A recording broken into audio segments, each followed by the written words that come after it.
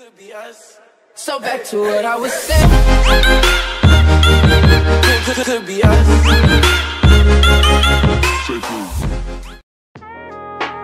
We're gonna jump right into this one. Check out, chaka, what, chaka, boka. Alright, what is up? My name is Expert, and in today's Black Ops 3 video, I am going to be showing you a Wallbreach glitch on the New Awakening DLC map Rise. This glitch is easy to do, which means the glitch difficulty is on easy. You want to come to this exact location where I'm in the video, come up to this door and line yourself up like I do, and once you line yourself up like I do, all you want to do is jump, and if done correctly, you will be placed inside a barrier on top of the door.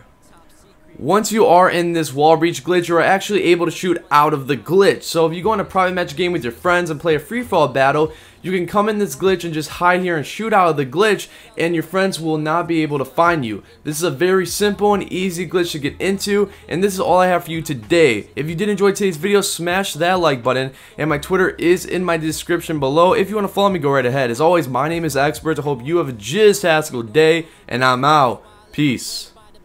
Cause people at our doors hide now in Trojan horses. That's why we got these torches.